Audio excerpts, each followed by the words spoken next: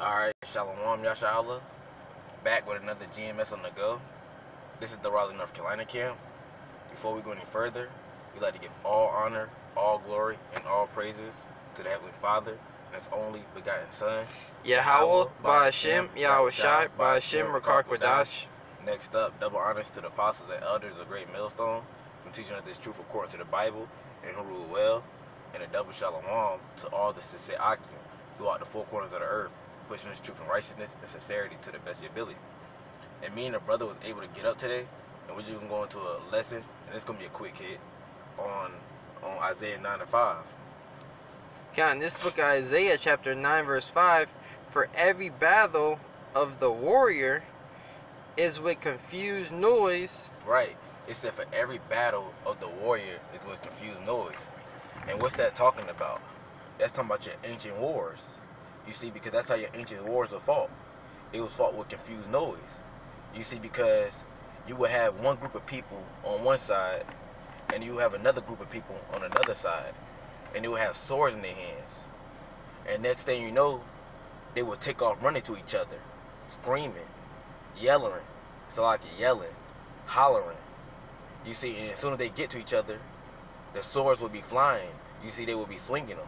Swords hitting each other, clean, clean, clean, you know, making a lot of noise. You got those different war cries, you know.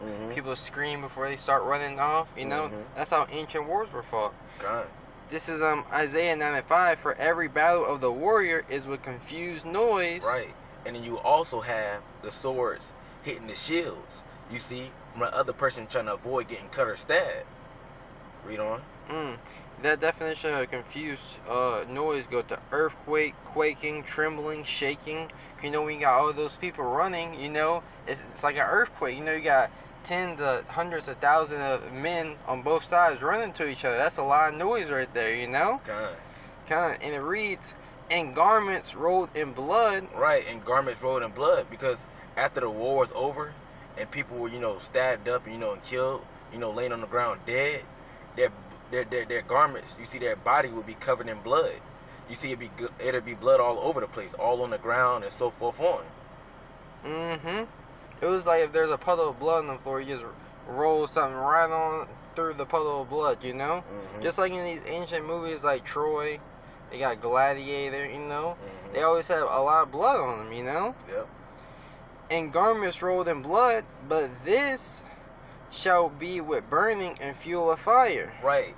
So, like we said, like the scripture said, the ancient wars were fought with confused noise. But this war that's coming up, this is going to be fought with burning fuels of fire. And what's going to make those burning fuels of fire? Drop that. Let me get Revelations 11 and 14. Kind of this book of Revelations, you know, this World War III, which this is going to break it down. This Revelation chapter 11, verse 14. The second woe was past. Right, and woe means death and destruction.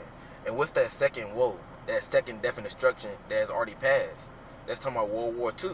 That's one of your former prophecies that have already come to pass.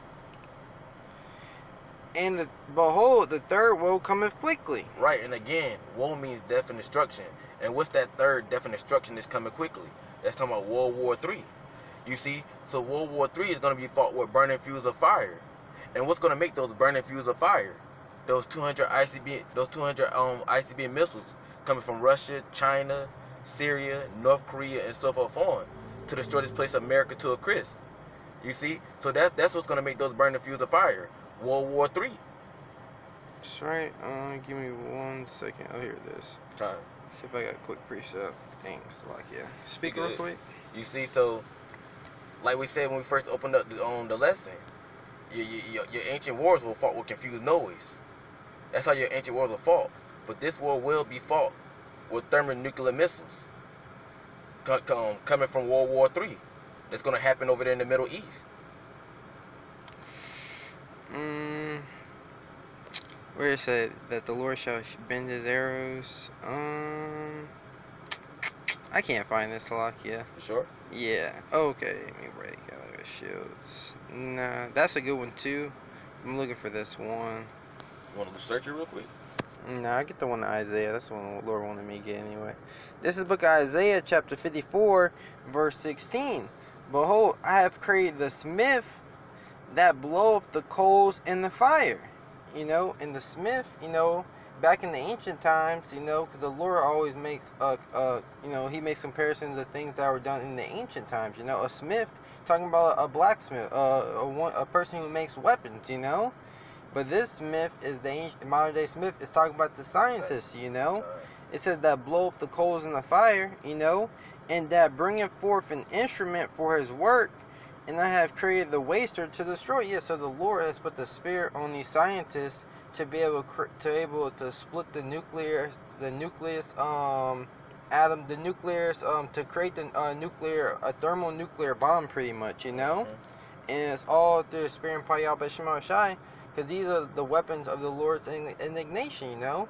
This is what the Lord has set up to destroy Babylon the Great in this World War III, like the brother was going into, you know. That will be shot out from all these heathen nations. Come on, you got any more precepts to bring out? That's it. Come on, you know. Good. Oh, you go ahead and close this out. Okay, so with that, I hope you've been edified. It's been another GMS on the go. This is the Raleigh, North Carolina camp. Before we go any further, we like to give all honor, all glory, and all praises to the Heavenly Father and His only begotten Son, Yahweh, Ba'ashem, Yahushai, Ba'ashem, Rakar Kodash. Next up, double honors to the apostles and elders of Great Millstone who teaching us this truth according to the Bible, and a double shalom to all the sincere Akim throughout the four corners of the earth, pushing this truth and righteousness and sincerity to the best of your ability. Shalom. So just real quick, no, you good. So just remember that missiles will destroy this place called America. So now with that, shalom. Shalom, brothers.